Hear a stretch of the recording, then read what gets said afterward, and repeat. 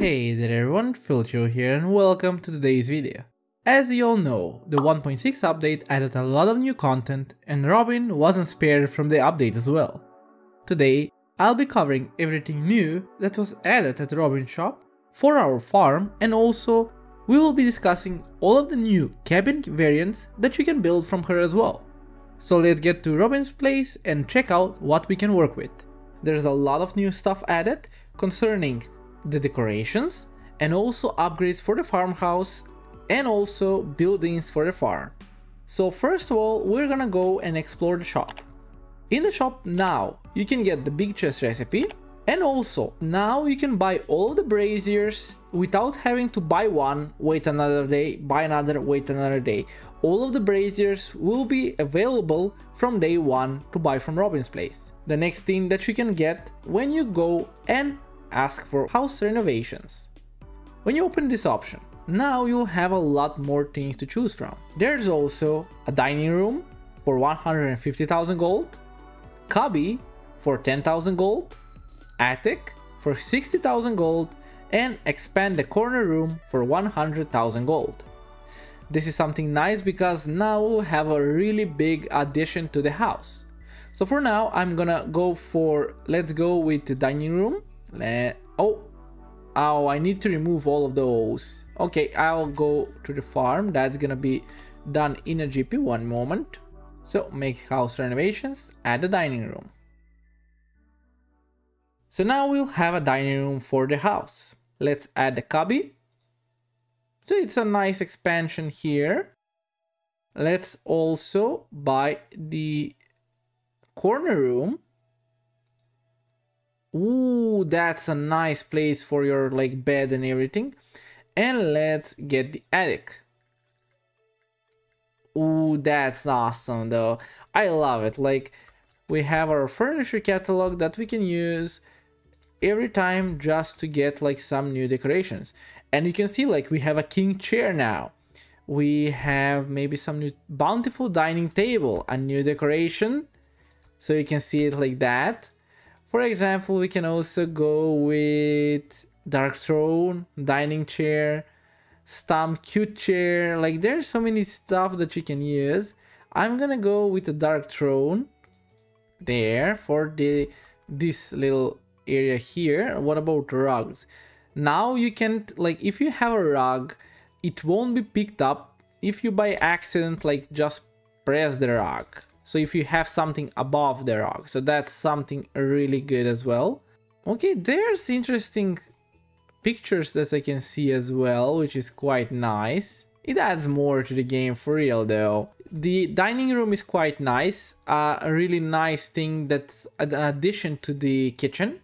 When you go upwards, you'll see the attic. The attic is a small area here that you can probably make your man cave. I'll probably remove all of these and place them here for the trophies of the monsters that I've slayed and everything. The kids room will stay the kids room. This one will be like a little hallway. It's too bad that there are no decorations that you can use like to make a bathroom. Like this could be a bathroom or something like that. But this is probably the best area for a bedroom or something. I don't know, like that's a perfect thing for a bedroom. This bottom side here is the same as you can see. This one as well, and the cubby is the last one, which you can use like a small crafting area maybe or something, but there's a lot of possibilities to use this house with like the new rooms, and you can have a lot more decorations now. Like, I love it though. What do you think though? Which of these rooms is the best addition for you though? Let me know down below. For now, we'll be going back to Robin's place to check the last item on the book, and that is the construct farm buildings option.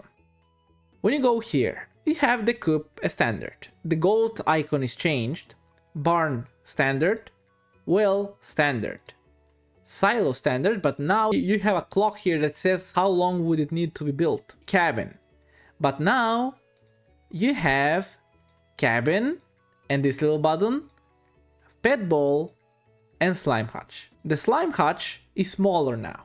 Compared to the one before, it's quite smaller. As you can see here, it takes up a smaller bit of space, but it's also still purple, so I would really like to change that. But still, at least we got some space back that we can use for something else. For the other things, we can see the pet ball. The pet ball now, if you have already a pet, you can get one more. But you also have a change your appearance. You can have this kind of appearance, this kind of an appearance. So there's only 3 now, but still it's quite better now with this, and provides a dedicated home for 1 pet, and having more of these you can get more pets on the farm, which is quite good. The pet ball is prefabricated, so there's no construction time. Yep, yes it is. So we're gonna go with the last option that I wanted to check, and this is the one. For multiplayer now, there have been a few extra cabin styles added to the game, which are really great. There are this one, which is quite nice, this one, and this one. Look at this.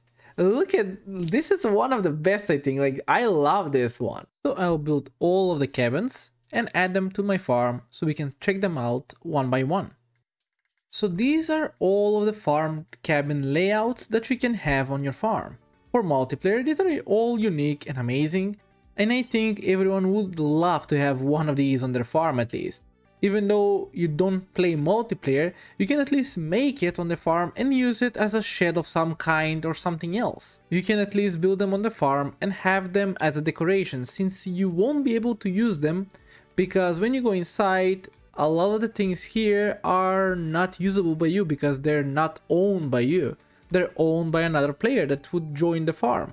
I like this one the most because it has the most unique look out of them all. I feel like I'm gonna become Pam with this, the trailer park cabin style. But this one really reminds me of the Hat Mouth.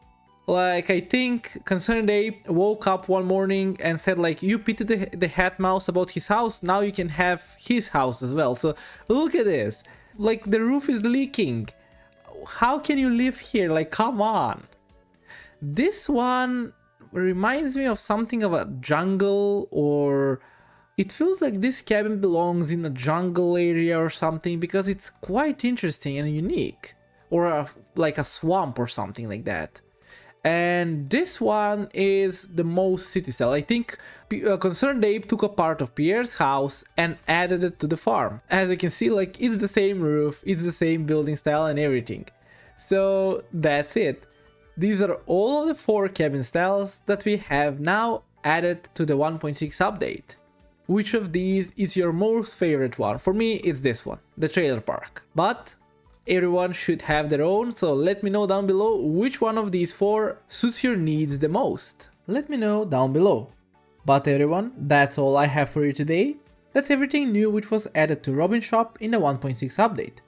I quite love the things we can build now, and the upgrade to the house is amazing, giving us more room to decorate and improve.